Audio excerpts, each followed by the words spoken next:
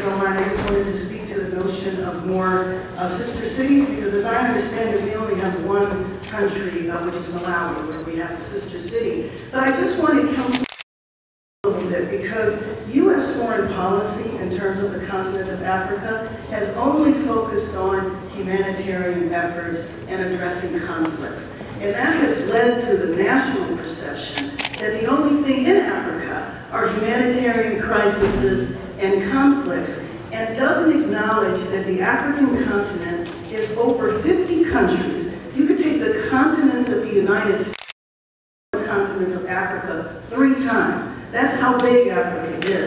So our perception, and my joke about us as Americans, is that we think that I do not realize the breadth and the diversity. So when I come forward and say that we need to pay attention to the economies and deal with the continent of Africa in a partnership way, just we don't look at Asia, Latin America, or Europe just from when they have conflicts or when they have humanitarian crises. And most countries around the world understand that the continent of Africa should be a continent where we have a partnership with. That's why I have focused on business and trade. And actually the trade deal that we have with the continent of Africa is one of the few trade deals in the country with labor. It's the African Growth and Opportunity Act. So that's why I was saying that I want to focus on how we strengthen our business ties.